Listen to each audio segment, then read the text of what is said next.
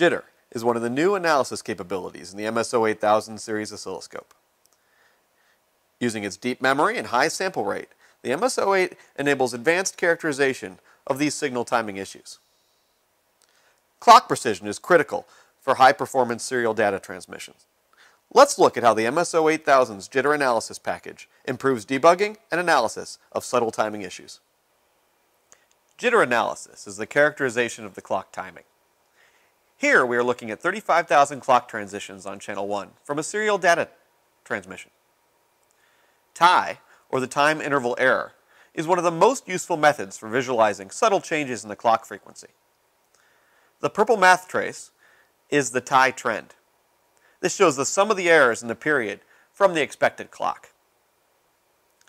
Since the errors increase and then decrease linearly, we can tell that the actual clock period is fluctuating between a value slightly longer and slightly shorter than the expected period.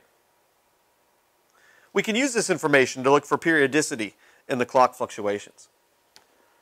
We can use that measurement on the screen in the bottom left, or we can stop this signal and look at the cursors as well.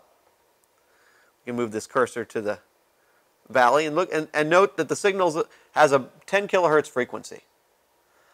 So the underlying clock is moving at a 10 kilohertz period between really two different values. From the histogram below, we can see that this is pretty evenly distributed and consistent.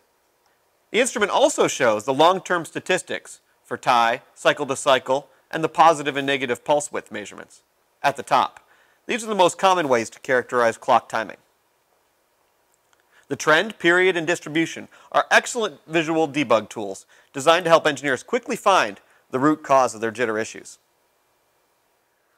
One of the advanced capabilities critical to jitter analysis is clock recovery.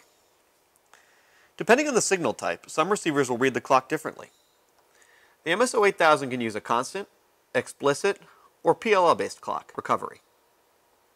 If we switch this clock recovery to a PLL-based mode, we can see that gets rid of much of the low-frequency fluctuations from the measurements for this clock. These analysis tools enabled us to determine root cause and ultimately reduce the clock jitter. Zoomed in on our final result, the MSO8000 can characterize picosecond level changes in the clock period. This is well beyond what can be visualized with a standard oscilloscope without deep memory jitter analysis capabilities.